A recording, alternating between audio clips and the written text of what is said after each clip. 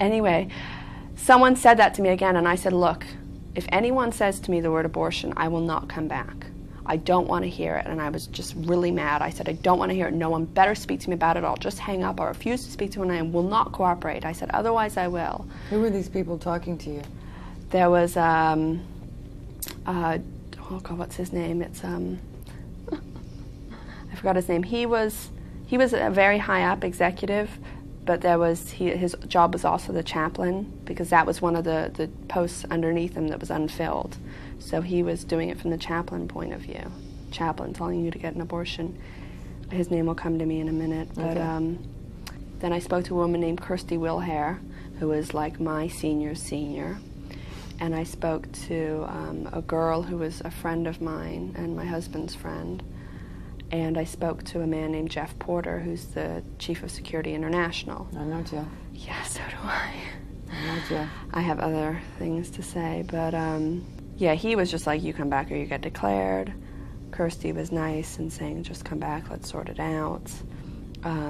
The other man, whose name will come to me, was the one who mentioned abortion. I said, don't ever mention it again. But my mother continuously mentioned it regularly. You should get an abortion. What am I going to tell Zoe? You should get an abortion. How are you going to raise the baby? You should get an abortion. You should get an abortion. You should get an abortion. Just repeatedly. How old was Zoe at that point? 13, probably 12 or 13. That was what got to me the most, was the sister thing, because I didn't know she didn't want to be there, and I thought I had just ruined her entire life's plan and messed everything up for her. Because you two couldn't talk about this either. No. In fact, my mom never even told Zoe about it. Zoe found out about it because she saw a report that my husband had written on my dad, saying it was all my dad's fault. I'll go into that later too, but that's how Zoe found out. No one ever told her. So that was what almost got to me, but I just kept saying to her, Mom, I can't live my life. You know, I've lived my life based off of what you want, and I'm finally doing what I want. I can't now change it because of what you're saying Zoe wants. I said, I feel very, very bad. I don't know what to say to her, but all I know is the most important thing is, you know, I have to do what I want to do, and this is what I want to do. And she just never got it. She never got it to this day that, you know, I'm doing what I want to do. I said, I'll go back on April 1st. I'll be back on April 1st. And I actually came back 2 weeks earlier. I flew back and I stayed with my dad for a couple weeks. I went and saw a doctor. I started getting everything under control. But were you able to start getting sleep and eating? Yeah, because at my aunt's house, you know, she got me some prenatal vitamins, some folic acid, which is important to take, all these things. I was able to start eating. Because part of the reason was I was very sick, and the other part of the reason was the food there is hard enough to eat when you're feeling well. When I was feeling nauseous, I could not stomach, you know, the food that they served. Right. Now I was eating actual regular food and I could stomach it. And my morning sickness went from being sick 10 times a day or more to once every couple days, you know, which is a bit more normal. Yeah, and I got a lot of rest, and I you know, I helped at their work for a couple hours a day, and I talked with my aunt. My aunt's like a wonderful lady, and you know, she was really helping me. I was saying, my mom's saying I should get an abortion. What do you think I should do? And she said, you should do whatever you want to do, you know. And my dad had said to me, you do whatever you want to do, and I will support you, you know. He said, if you want to keep the baby, and he got in big trouble for this, just for saying, if you want to keep the baby, I will support you. You can come live with me, you can work for me, I'll help you. And he got in really big trouble. My mom screamed at him, you're a suppressive person, I'm going to get you declared, all kinds of stuff. So anyway, so I ended up going back. 2 weeks before I said I would. They didn't know I was in LA because they'd come and get me. I stayed with my dad. I went and saw a doctor, got everything even more under control, and then I went back on April 1st. And that was really hard to do. Yeah, I bet it was. It was really, really, really hard to do. I was terrified. But were you stronger feeling than you had been when you left? Yeah. But I was still terrified, and I was dreading the next month or however long it was going to take. I was really, really dreading it. But it was that or never see my family again. So I did it. I went back.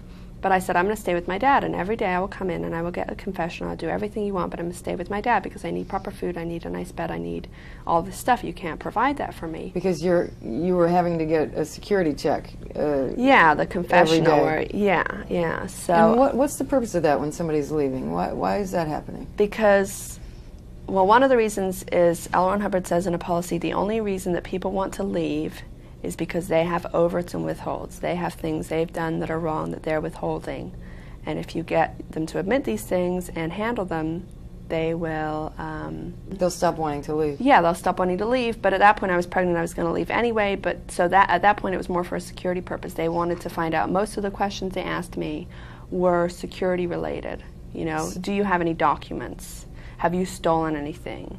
Have you, do you plan on going to a newspaper? Do you plan on speaking derogatorily about Scientology? You know, those were the main questions. So, and then it was like, have you done anything wrong on the 2D, which means have you done anything like sexually bad, like had bad thoughts, you know, had sex with someone else, nothing of which I'd done. But they, of course, are going to ask that, because that's another thing they consider, is a lot of the bad things you do are related to like sexual things. So I said, I'm going to stay with my dad, and I'm going to do, I'll come in every day and do whatever you want me to do, but I'm going to stay with my dad. And they said, you can't. You have to, and I knew they'd say this, you have to stay in your, they said you can stay in your old room, but you have to stay there. And I said, well, what am I going to eat? And they're like, oh, we'll work it out or whatever. So I was arguing with the security guard that I wanted to stay with my dad, and he finally said, he was threatening me, and then he finally said, okay, this process is going to take 3 or 4 days. So if in 3 or 4 days you're not done, you can go back and stay with your dad. So I said, okay, write that down. So they had the security chief, Richard Metzler, write down, if you're not done, you're going to be done with your process by this date. And if you're not, you can go back and stay with your dad while you finish it.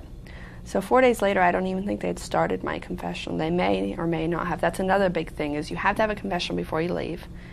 They have no one to do it. That's why people are there for 6 months to a year. But I knew they were going to rush mine a bit. They didn't want the staff seeing me getting more and more pregnant, because it would give people ideas to get pregnant, that's what's being done. And you weren't looking pregnant yet? I didn't look pregnant at all till after I left. You couldn't tell at all. No one knew, and everyone the few people who did know were told in no uncertain terms can they tell anybody else. So 4 days later I said, okay, I'm going back to stay at my dad's house because I'm not done yet. And they said, if you do that, you will be put under non-interpolation order, which means if you do one more thing that's, that upsets somebody, for instance, saying, I'm going back to my dad's house, or anything, if you don't cooperate 100%, you will then be declared a suppressive person. So they might as well have said, if you go back to your dad's house, you'll be declared a suppressive person. Right. And I said, well, I have this note. The security chief wrote it. I got it written down, because that's our big thing, get everything in writing. I have it written down. That I can go back. And he said, well, we just wrote that so that you'd stay, and you have no choice but to stay, and if you go back, this is what's going to happen. Incredible. So I just thought, fine, I'll just stick it out and just get this over with, because I really had no choice at that point. So then I started going in for my confessionals, and I told you what the questions were already. It was like, what have you done? And at that point I still thought that the e-meter works, and if I didn't tell all, I was in big trouble, and they'd know. So I, of course, told every thought I ever had, told all this stuff, probably made up stuff to make it sound good, because if you don't make it really sound like you've done something, then they're not going to believe you. And every day then in the evening at about 6, I'd say I'm leaving, and I'd go back to the room, and I'd have to eat like a microwaved meal, like, Stouffer's microwaved macaroni and cheese or something, which isn't what I wanted to eat at all. I was having a hard time stomaching that. Then during the day, I was really tired. I was tired all the time. And during the day, I would have to come back in the morning, and they were supposed to set me up a bed that I could nap in while I was waiting, because I'd have to wait hours for my confessional. But they never set it up. I had to sleep on the floor in like a little tiny office on the floor with a blanket every day while waiting. And then they were saying, what are you doing sleeping all the time? You should be doing your ethics handling, which means like reading policies on ethics, Scientology policies on ethics, and all kinds of stuff to handle me so I'd be a better person. Well, to make you decide that you should stay. Yeah, and have an abortion, or if that didn't work, to stop me from doing anything against Scientology in the future. At one point, I was standing outside waiting for a ride back to where I was going to stay, and a staff member from the Religious Technology Center, which is like the very highest organization in Scientology, and these people, like, you're terrified of. Everyone is. You have to call them sir. You can't do anything. If you, like, someone once tripped one of them or something and was... You mean by accident? By accident, totally by accident, or bumped into them, and he was like put on hard labor for accidentally tripping him. This is like how scary these people are. He comes up to me and he says, "What are you doing, Astrid?" And I said, "Well, sir, I'm pregnant and I'm leaving." And he said, "Are you getting a confessional?" I said, "Yes." And I was, of course, not saying it like this. I was, "Yes, sir, you know." And he said, oh, no, actually, let me rephrase that. He said, "What are you doing?" And I said, "I'm pregnant, so I'm leaving." And he says, "Oh, too late for an abortion?" And I said, "No." Unbelievable. So then he said, "Are you getting a confessional?" I said, "Yes." Who was that? You know, I wish I could remember his name. He had a little sports car, and he used to drive around, and the license plate said Standard Tech abbreviated on it. And he was very high up, very well known, but I forget his name. If someone told it to me, I would be able to say, yeah, that's his name. I knew he was scary. Yeah. He used to like scream at people, get in their face, spit on them, things like that. So I saw him do that and grab people, and so I was terrified of him. That he said, "Oh, too late for an abortion." I was just like, I couldn't believe he even said that. Incredible. So then I continued getting my confessional. I finished that. I had to read some policies, and I had to write what's called knowledge reports on people who I had thought done bad things. And then I had to sign an affidavit. I knew I was going to have to sign that. That's another thing they have you do before you leave. And they write down all the bad things you've said you've done.